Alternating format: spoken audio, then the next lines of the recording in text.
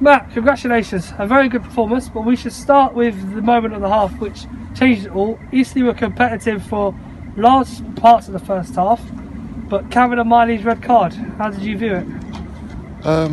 Yeah, I didn't think it was a great tackle. I couldn't see it overly, to be honest. It happened in a flash, and they're obviously complaining about it.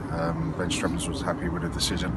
I don't really know. I mean, I don't want to sit on the fence, but you know, I'll watch it back. But I'm more concentrating on really the first half an hour, which I thought was very competitive. I thought it was a very hard-fought, quick tempo, full of energy game. It probably lacked a little bit of quality. We couldn't really get on the ball so much, but.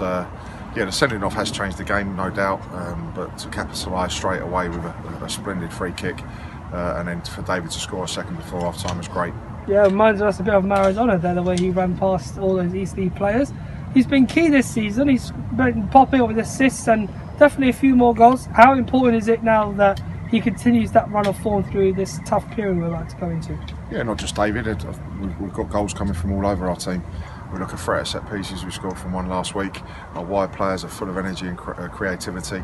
Our front two are right handful, goals from midfield. Things are going okay at the moment, and we've managed to come out scoring an unbelievable goal from Eastman in the second half, and we maybe should have had more. Yeah, absolutely. Let's also cover the fact that the defensive performance was great today. It's another clean sheet at home.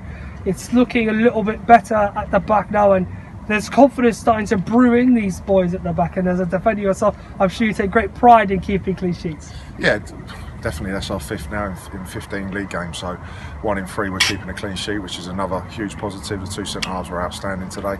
Fullbacks, not only are they good defensively, but they like to get forward as well. So I'm pleased with the whole team and where we're at the moment. And Dean Vazanis, when called upon there, making a great save, and his talk and his experience there is really helping the back four as well. Yeah, absolutely. Nothing really seems to faze him, especially last week he had that error, but he came back brilliantly today, especially at the end when he was almost caught out by that long-range effort.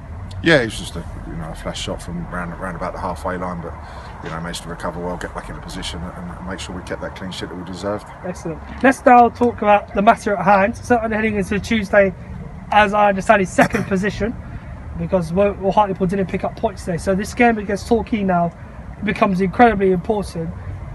It's a huge game. Sutton have not been as close to first place for a long time.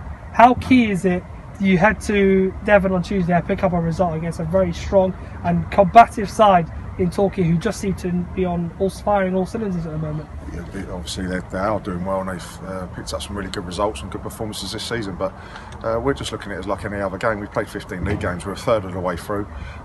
We're full of confidence, we're on a good run. We've picked up 30 points in 15 games, and I'm sure they'll be worried about us just as much as we'll be looking into them. And it's, we've all our focus this week has been on Eastleigh. We've now got that out of the way. Myself and Jason and Jamie will be looking at the videos of Torquay tomorrow, preparing for that, just like it's any other game, and we'll be going there to try and get a result like we would do in every National League game. Absolutely. Finally, just to touch on, obviously there was a few knocks and bruises for some of the players there. Are they all okay for Tuesday, or is there anyone who won't be able to? Yeah, no, I believe so. I haven't spoken to Bobby fully yet, but no, I believe we've all come out of that fit bill of health, and yeah, we'll look forward to Tuesday's game. Excellent. Well done today, Matt, and we hope to speak to you again on Tuesday. Brilliant. Cheers, Ahmed. Cheers, thanks, mate. Mate.